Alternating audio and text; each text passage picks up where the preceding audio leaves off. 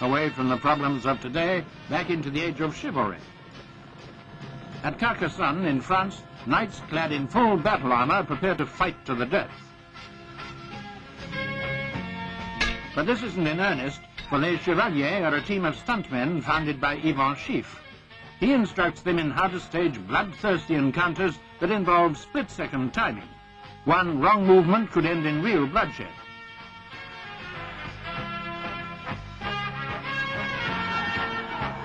And when they get tired of battering one another, the slackers just hang around, making the best of it. Now the invading Huns steal the show with their own display of spectacular horsemanship.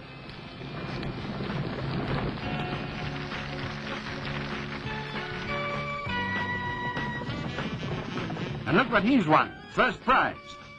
But there's one girl who knows how to look after her own skin.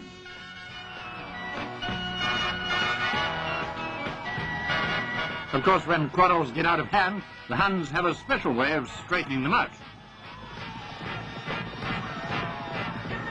2 years of research have gone into recreating this spectacle. In King Arthur's time, some of these knights would have made a very nasty hole in the round table.